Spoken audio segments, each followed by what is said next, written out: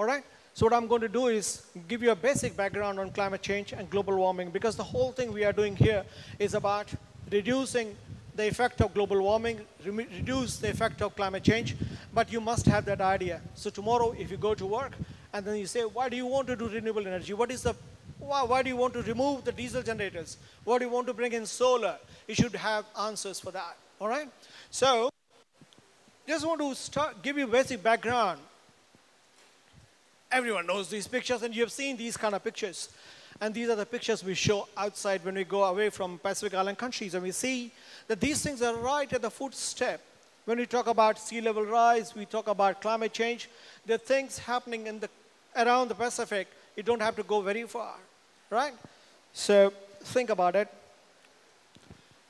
If somebody asks you, what is the difference between weather and climate change? See, at the moment, you see the weather is kind of funny. Some places it is very, very cold.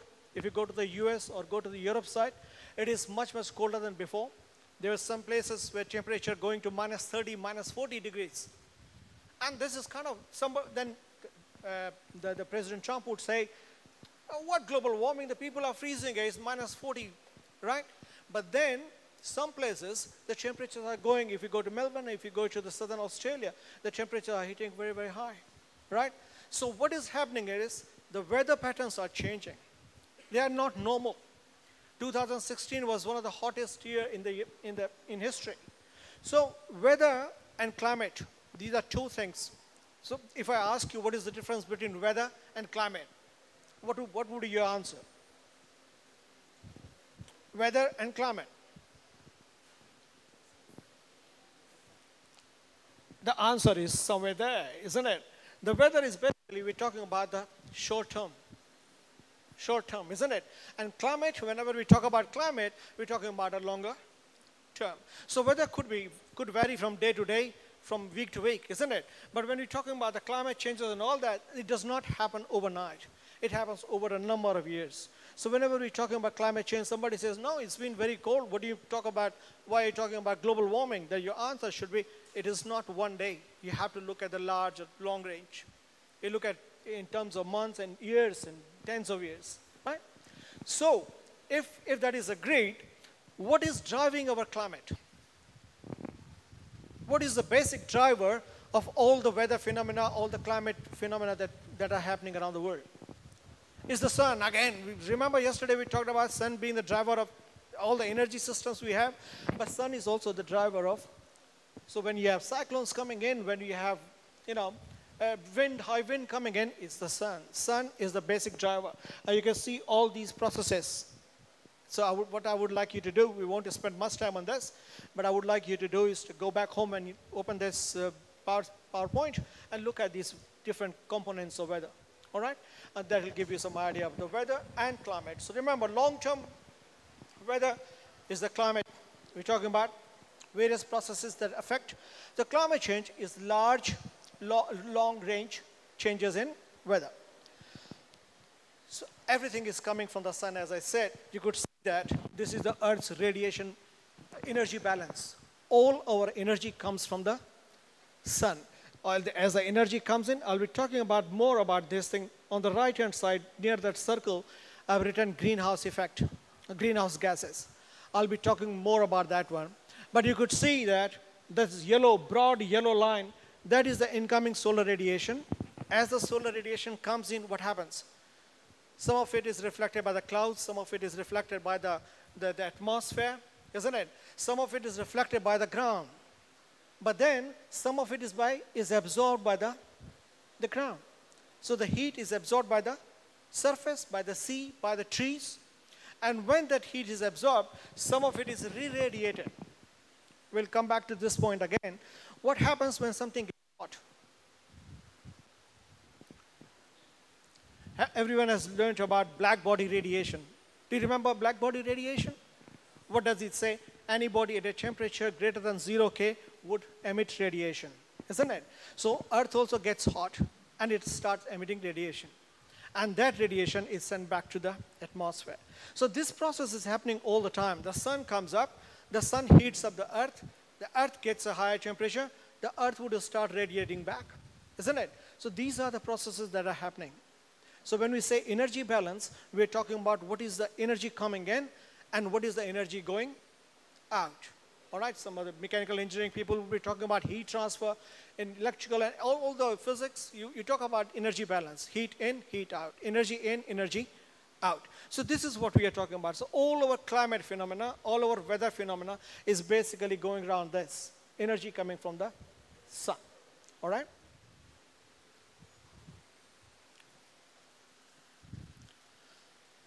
What happens is, as I said,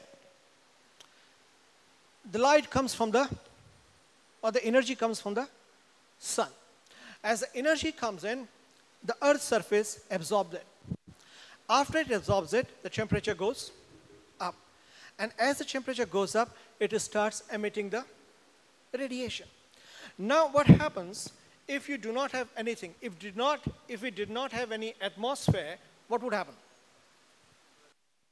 If we did not have an atmosphere, what would happen to this? So the yellow line is the incoming radiation. The red line is the outgoing radiation. Why does it look red? Because the emitted radiation is in infrared. Remember, you can calculate. I'll show you the equations, but you have done in PH 102. In fact, most of the concepts that we'll come across in this course, those concepts are basic physics concepts which you have come across in your PH 102, 101. All right? So if you are okay with those concepts, you will find that this course is not very difficult. So as the solar radiation comes in, which is basically visible, mainly visible part, we'll show you later on. But the emitted radiation from the ground is in the infrared. What is infrared? Infrared is the heat, isn't it? Infrared is heat. So that heat is being emitted.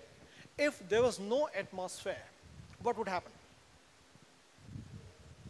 The heat will be lost into the space. So energy comes in from the sun, and Earth gets heated up, and it sends all the heat up to the atmosphere. At the end of the day, in fact, the Earth would be a very, very cold place. We'll do the calculations as part of your tutorial. The temperature of the Earth, average temperature, would have been minus 15 degrees centigrade or minus 18 degrees centigrade. Average. Even here, it would have been minus 18, 20 degrees centigrade if there was no atmosphere. But Earth is clever. Nothing would have survived if it was like that. If you go to moon, does the moon have an atmosphere? Moon does not have any atmosphere, isn't it? So if you go to the dark side of moon, the temperatures can go to very, very low. Nobody can survive there. Because what happens during the daytime, it heats up, and then it emits all the radiation, and it disappears. So what happens when you feel cold? Anytime you feel cold, what would you do? You take a blanket, let's say, isn't it? So Earth needed a blanket. Because with minus 15, minus 18 degrees centigrade, nothing could survive. So nature plays a role there. And to build life here, we needed a blanket. So what kind of blanket would we have? Nature brings a blanket of a gas. A gas which will trap all this infrared radiation, the heat from going out. So that gas is carbon dioxide. That gas is methane. That gas is nitrous oxide. So mainly carbon dioxide. So that gas, what happens was there were volcanoes. The gas also came out from the sea. And that gas formed a layer. All right? A layer around the atmosphere. So that, what did that layer do? It trapped the radiation. So what is happening here? This is the carbon dioxide molecule here. You can see this is the carbon dioxide molecule here now. Solar radiation comes in.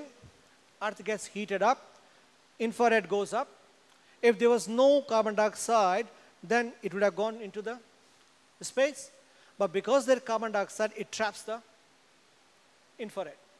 It traps, and after some time, re-radiates that infrared. So the carbon dioxide molecule traps the infrared, and after some time, re-radiates the infrared.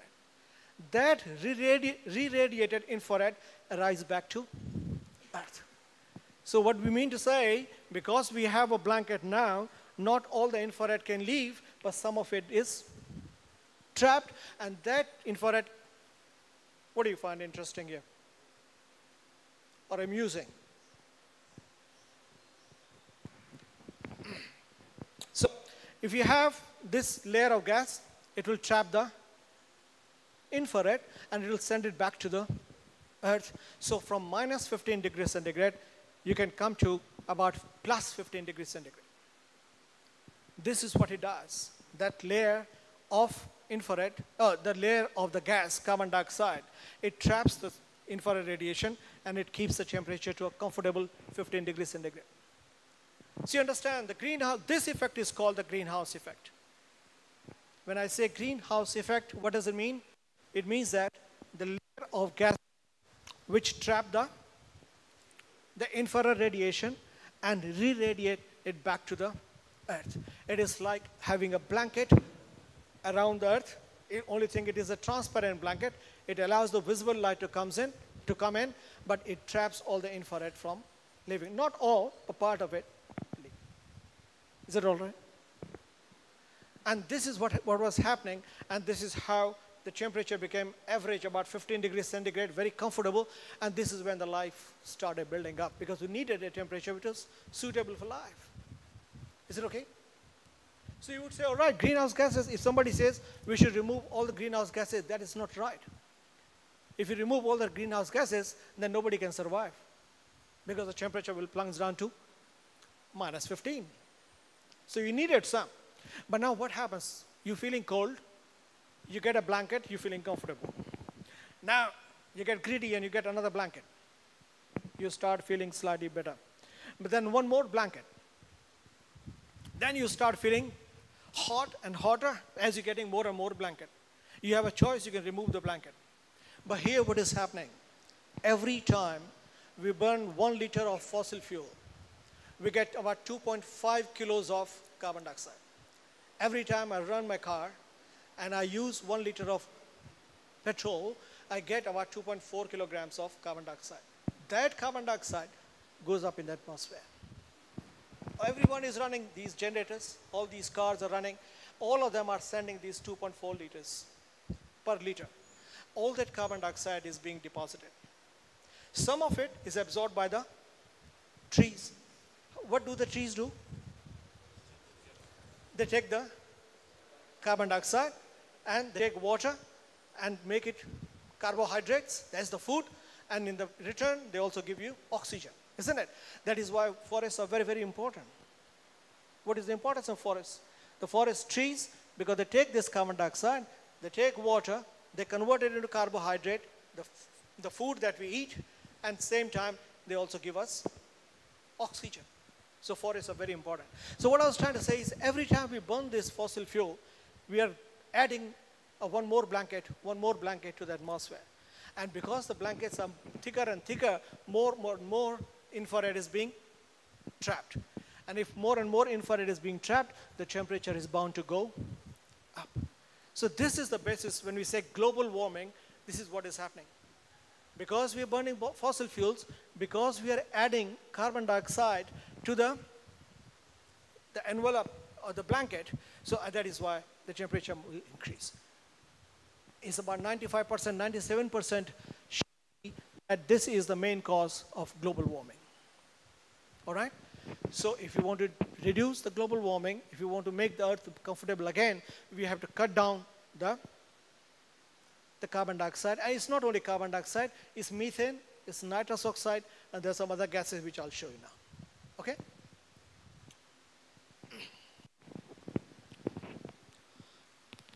So every time you cut down 1 liter of diesel, you have cut down about 2.5 kilos of carbon dioxide. So you can think of the atmosphere like this.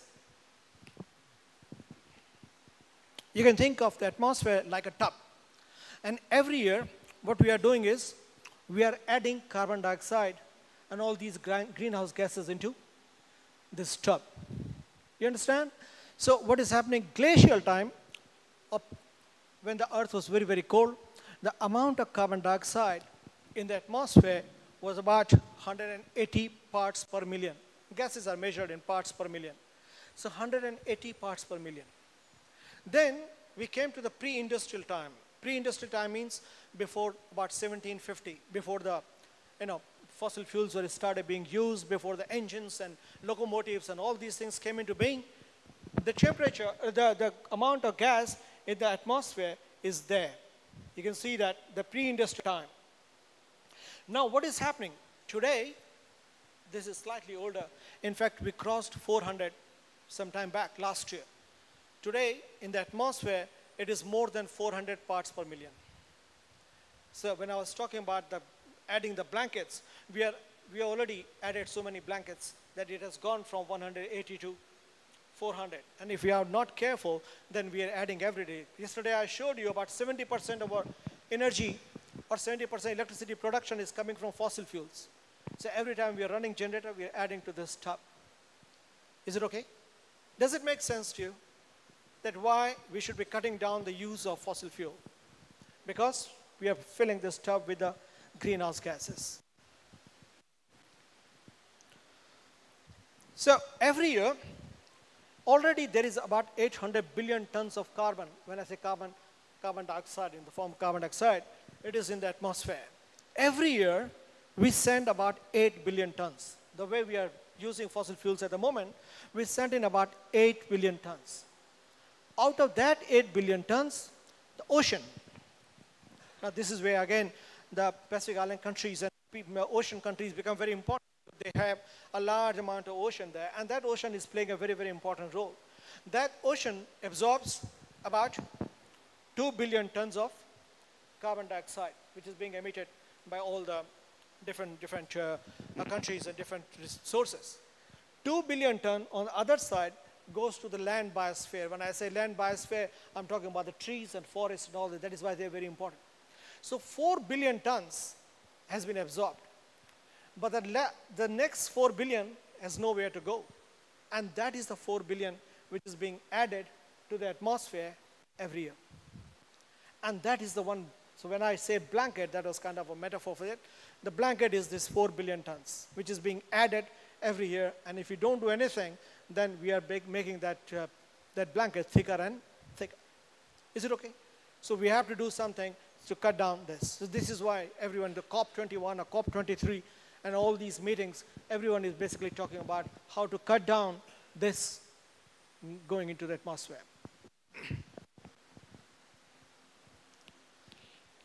And you can see that the amount of carbon dioxide is increasing every year. You can, as I was talking about, this is the time when the industrial revolution started, and you can see that different petroleum and coal and natural gas and cement production, all of them are adding up. And this is the million tons of carbon which is being added every year. You can see that this is up to 2000, but if you go to 2018, this thing has gone up very high. I would like you to look at the IPCC reports. Just go on the internet and look for this Intergovernmental Panel on Climate Change, and you would see their latest reports. Okay? And because we said the temperature is increasing, so because the blanket is increasing thickness, so the temperature is increasing. And you could see that from 1750, the temperature keeps increasing. And the worry is, if we do not do anything, then the temperature will keep increasing. And so the effort right now, everyone is working towards that. How do we control that the temperature does not go beyond 2 degrees from that time? Higher than 2 degrees. Because what will happen if the temperature increases? What are the effects? One is, of course, the glaciers will melt, isn't it? Every day we hear about the glaciers melting. All right. So what happens to the ocean? What happens to water when the temperature increases? The water expands, isn't it? As the water expands, so the sea level will rise. So every time the temperature changes by a small amount, the water will expand. And that is where the sea level rise will start coming in. So increase in temperature, in fact, the Pacific Island countries are saying it should not go beyond 1.5 degrees centigrade. So in fact, there is a movement, even COP23, I'm sure if you are keeping track, everyone was talking about 1.5 degrees centigrade. While globally, people say, okay, 2 degrees, but we know that even 1.5 degrees centigrade is very, very important. And the whole idea is To keep it below 1.5 degrees centigrade, only then these countries, the smaller countries, most of the Pacific Island countries are facing this danger. Imagine the sea level rising by a small amount. Kiribati and lots of other countries, they have this trouble, right? So it's very important we control this somehow. What are the greenhouse gases? These are the main greenhouse gases. Although we put everything together, we say carbon dioxide, but carbon dioxide is the main one, and it's the most benign one. In fact, they are more dangerous. Methane, which is 21 times, we define them in terms of global warming potential. These greenhouse gases are defined in terms of a term called global warming potential. Because once these gases go into the atmosphere, they stay in the atmosphere for some time. So based on that, and based on their activity, we define them as in their global warming potential. Carbon dioxide, as I said, is benign. It's everywhere. It is the most common. It is given a global warming potential of 1. Methane has a global warming potential of 21 of carbon dioxide. So 1 kilo of methane is equal to 21 times of carbon dioxide. More dangerous, all right? Nitrous oxide is almost 300 times dangerous than carbon dioxide. And then gases like HFCs and PFCs and SF6. SF6 is 24,000 times. 1 kilo of SFC is like 24,000 kilos of carbon dioxide. So these are the gases which have to be reduced. All right?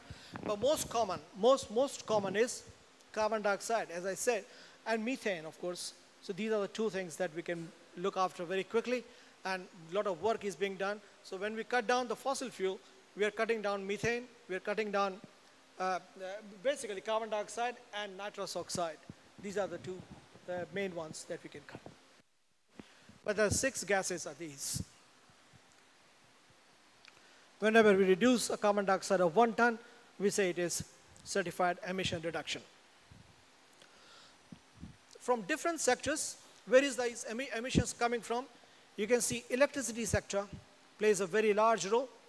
Almost 25% is coming from this carbon. Remember yesterday I showed you about 70% of the electricity was being produced by fossil fuels, isn't it? So the electricity is playing a very big role in producing this carbon dioxide and the greenhouse gases. So transport, again, transport is a big player here. Buildings do emit. Industry, all these are the primary sources. These are the secondary ones, indirect, but these are the primary sources where, so you can see there's a lot of potential here, because this course we are mainly talking about electricity. So you can see there's a huge scope.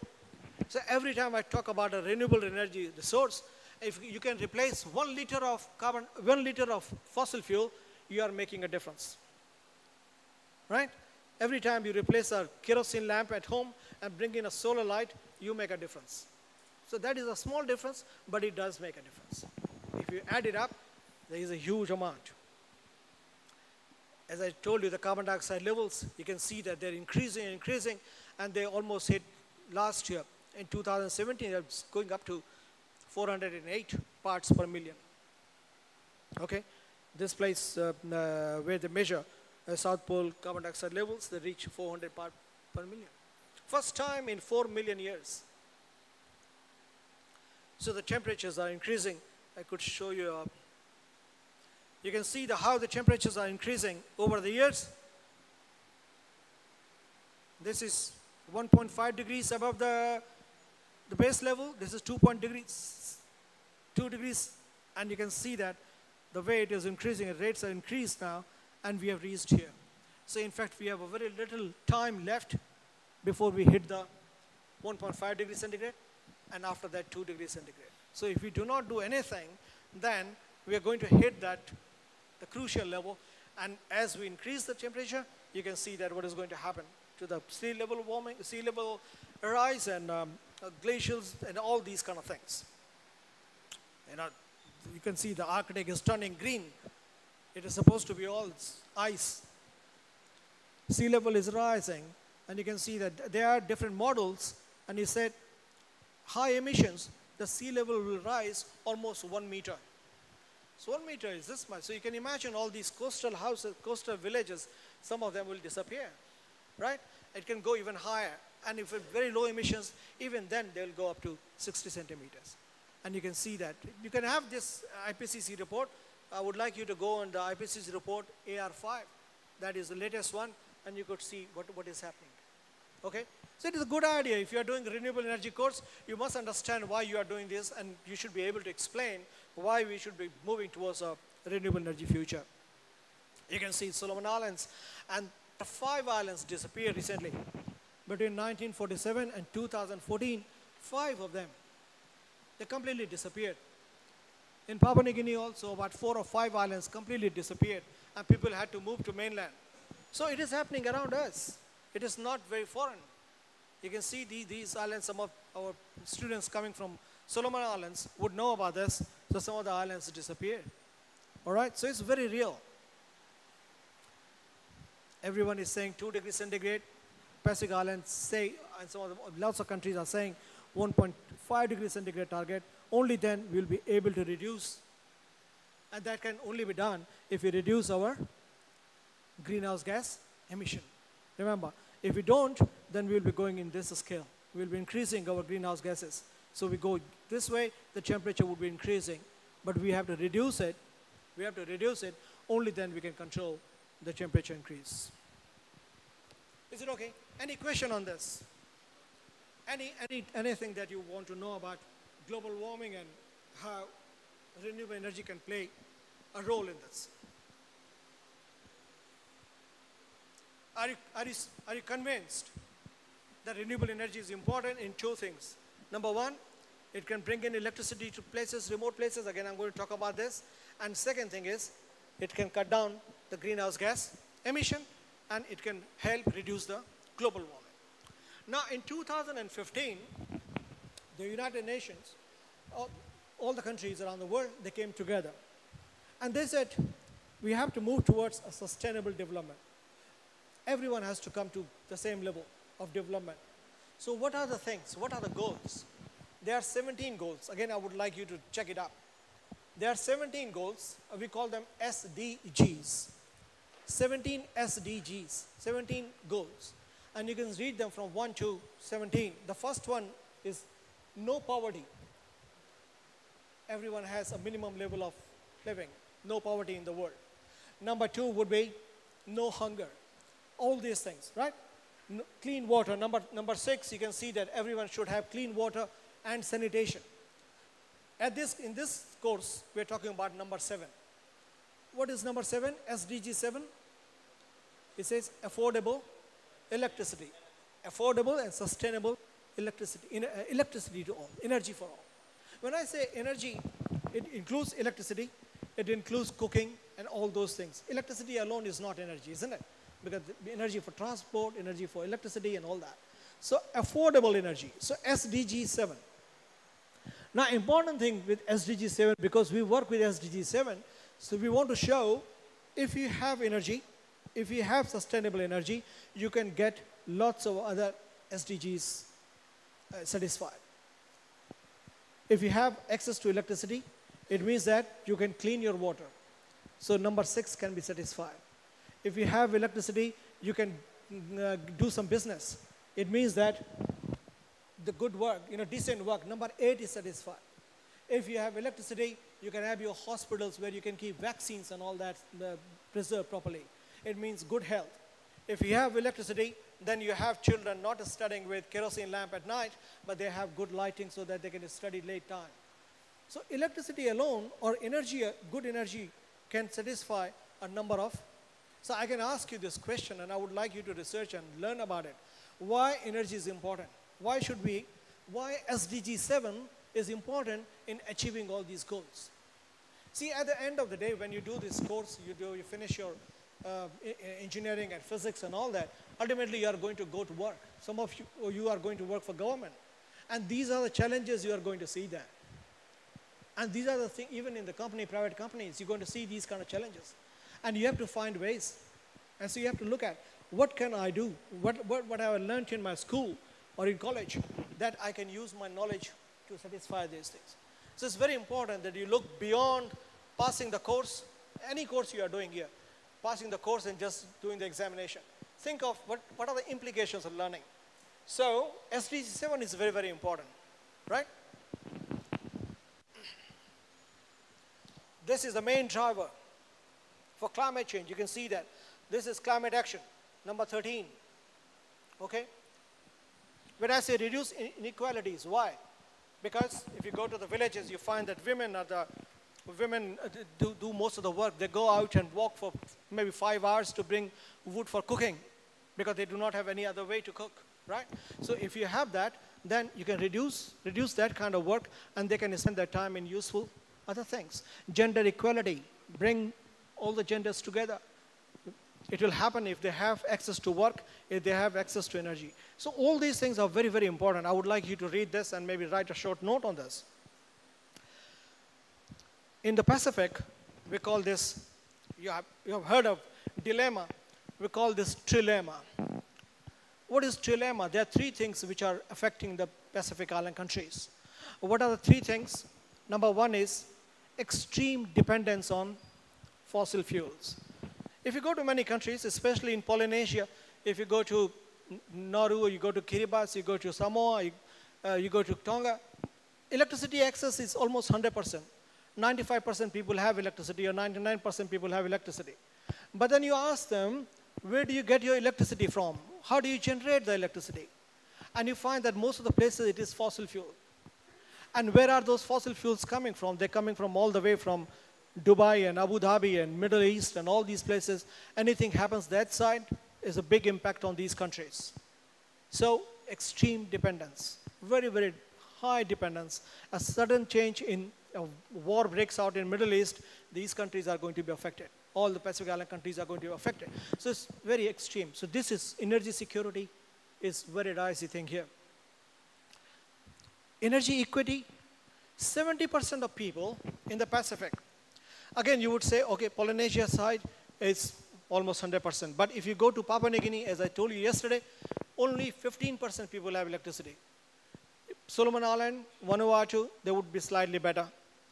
But then big Melanesian countries have a challenge where almost 70% people are without electricity. So this is challenge number 2. And number 3, of course, the climate change, which is everyone is facing. So these are the 3 things which all these Pacific Island countries are facing all the time. And what can help in reducing this? I put SDG 7 in the middle. We have just talked about this, that SDG 7, bringing in the affordable electricity. The moment you have solar energy coming in, you are not dependent on the fossil fuel. If you produce your electricity using the local energy, solar energy, nobody can stop you from using that electricity. Whether there is a war or whether there is a stoppage of fossil fuel coming in. And that is why more and more countries are going towards that. 70% people, they are very far off. In Papua New Guinea, again, I give you an example. I lived there for many years, so that's why I keep talking about Papua New Guinea. People live on, it's a very large country, a lot of big population, 7 million people, but people live very far off. There is no way that you can take the grid to them because they are very scattered. It is not economically viable. So what can you do? The only way to provide electricity to them is to build small systems, renewable energy-based systems that can provide electricity. In Fiji, we have about 100 islands where people live. Those islands cannot be connected to the grid. So what is the way out? They have to have their own system. In Fiji, there are about 600 diesel systems, but those diesel systems are, again, not secure. So we replace those diesel systems with PV-based systems or wind energy-based system or biomass-based system, does not matter. But as long as we have some local resource, a coconut oil-based system, and use that. So this is the only way we can affordable electricity.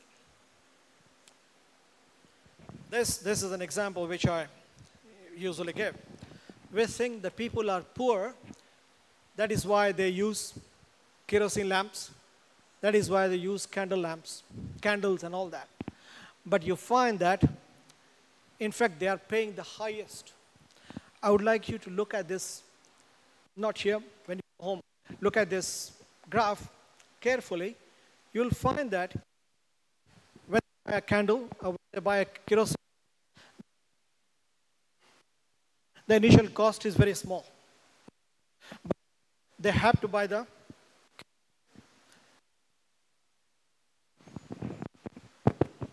they get a very small amount of light from that. So if you measure that amount of energy they get per dollar, you find that their cost is the highest. Their cost is the highest. So in fact, they are paying hundreds of times of what we are paying. Their initial cost is low, but the amount they pay per kilowatt hour is the highest. If we say, oh, these guys are poor, they can't afford, that's why they are buying this kerosene lamp and all that. But no, they're not buying this because they're poor in the sense of not being aware. They do not know that there are other things available. If you go and show them that there are solar lights available, where they spend $20 a day, $20 once, and after that the light is free for them, for next 2-3 years. So it is possible. These people are not poor because they don't have capability to pay. They are poor because there is no information. So we call this energy poverty. Not poverty in the sense of money. They have the money to buy because they buy kerosene. They buy candles.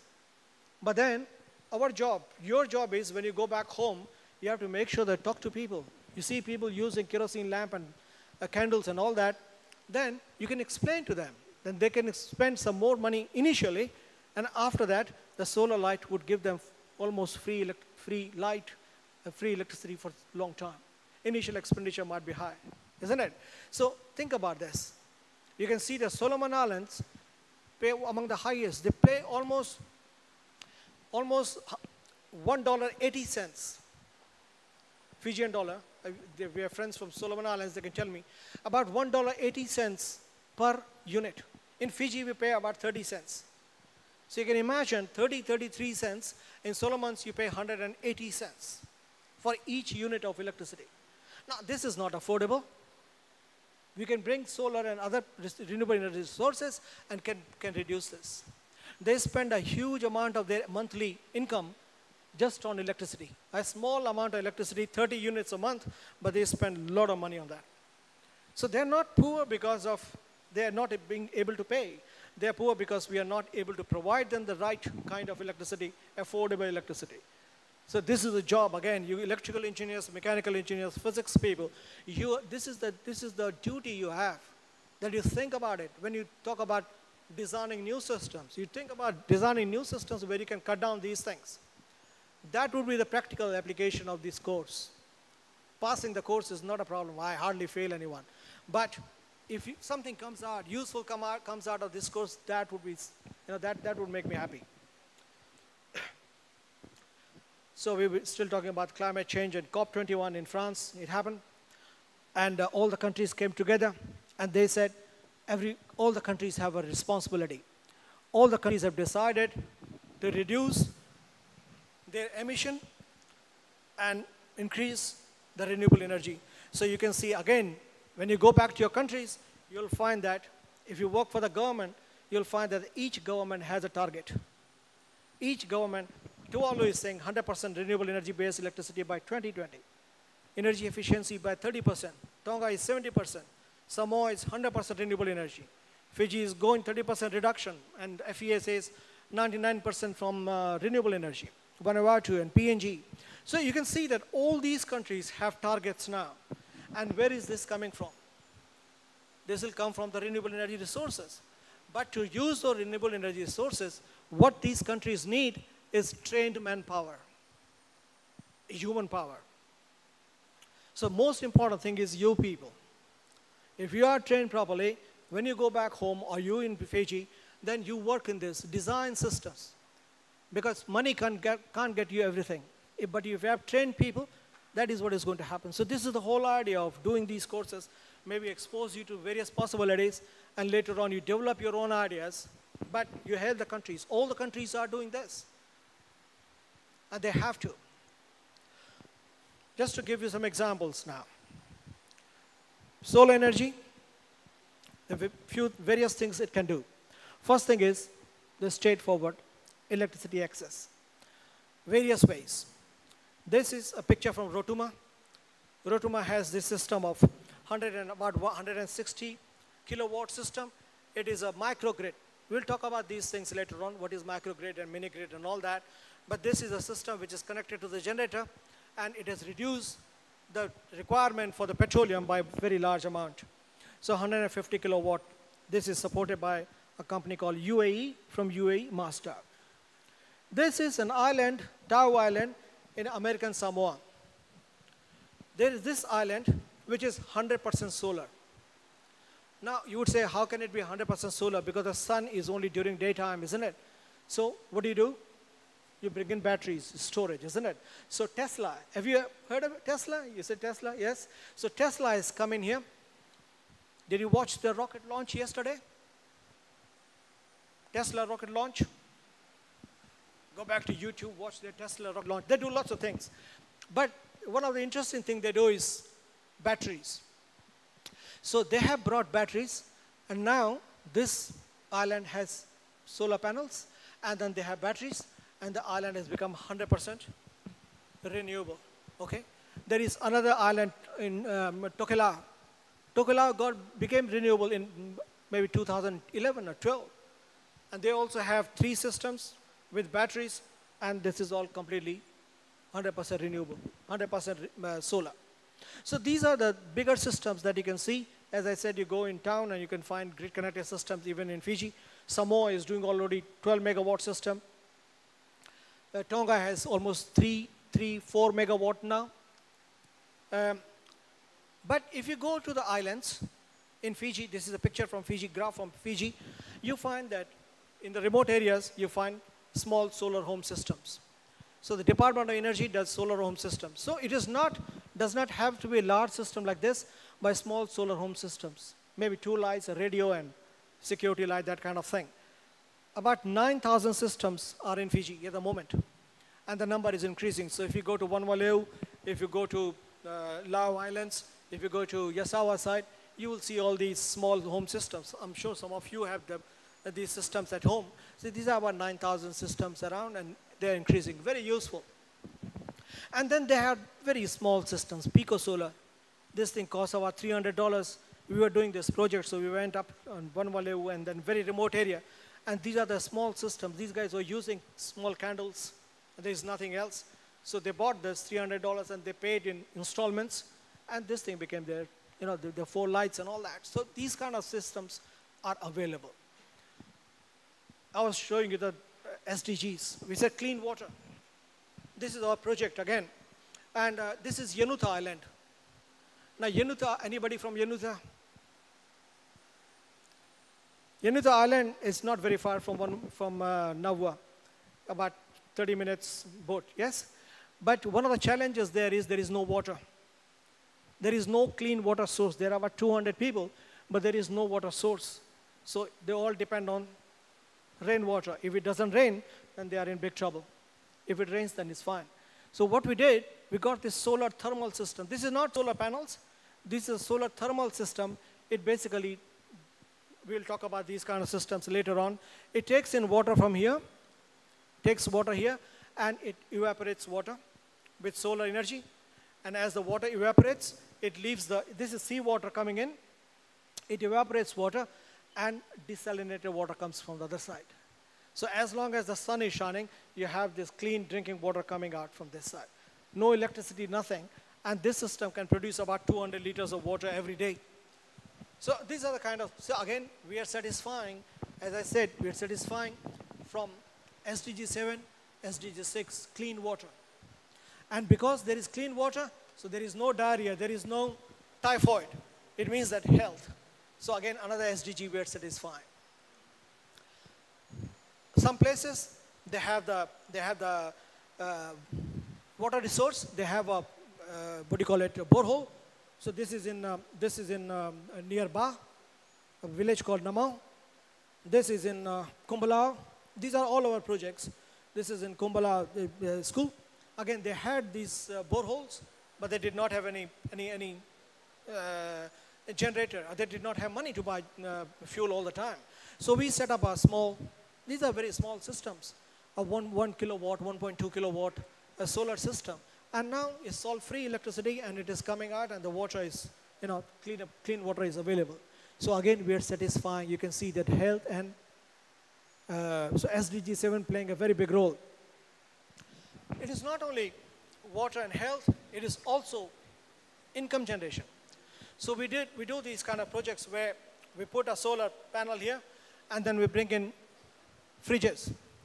So these are small fridges, small freezers, and we take them to remote communities, fishing communities, very remote. I don't know whether you know about Kia Island. Anybody from Kia Island? Anybody from Mali Island? Anybody from Undu Point? Anybody from Kandavu? So we have done all these projects, these places. I'm sure there are people, yes. But when you go home, you go to Tavuki and you will see. If you go to Mali Island, you go to a village called Wesi. If you go to Kia Island, you go to a village called Daku. So all these villages, we have set up these small solar systems and with refrigerators. So what was happening is before, they did not have any storage. So they would throw the, whatever is left, because the fish would go bad, they would throw it away. But now they can store it. And then you can see that most of the time it's women who are doing this. And they are doing things, even making ice cream and ice lollies. And they're selling it. And so it's become a business. There are children who had never tasted ice cream and ice candies before. Now after the school, they would have ice cream. So it is not only about, when I talk about energy being not only for electricity, it is the whole life-changing thing. So never think about you bring in a solar lamp, it is bringing only light. Light is just a small thing. But with light, what do? You look at this is in Tonga. And they are weaving at night. So there is income generation. So it's a whole story. You can write a whole book about these things. And this is the benefit of learning about renewable energy. This is what I say. And then, coming days, in 10 years' time, all of you will be driving electric vehicles. There is a big, this is in Tonga, you see. Anybody from Tonga here? These are the tuk-tuks, the solar tuk-tuks. These are all solar tuk-tuks being charged by sun. This is a system we have out here, and we are charging an electric vehicle here. You can see that, this one. You go to Tuvalu, the public vehicle, they don't have buses, but they have these kind of vehicles. Big, motorcycles which use a lot of diesel or petrol to take people around. Look at Fiji, the buses, look at the smoke here. This is the typical bus here. So all these things can be sorted out if we replace these things by electric vehicles. And this is not something which we are saying in jest. In fact, most of the countries, like in France, in India, in the UK, they have said by 2030, there will not be any diesel vehicles. There will not be any petrol-driven vehicles. All the vehicles will be electric vehicles. In Fiji, the government has decided that if you set up an electric vehicle charging station, then you get tax-free service. So you don't have to pay any tax. So you will see in coming days, you will see many places you will have charging stations. But as I told you yesterday, your vehicle is as clean as your charging system. If you're charging with a generator, it is not clean. It has to be charged with renewable energy. So these two things should come together. All right? So this is about my spiel about SDG and why renewable energy is important. Any questions?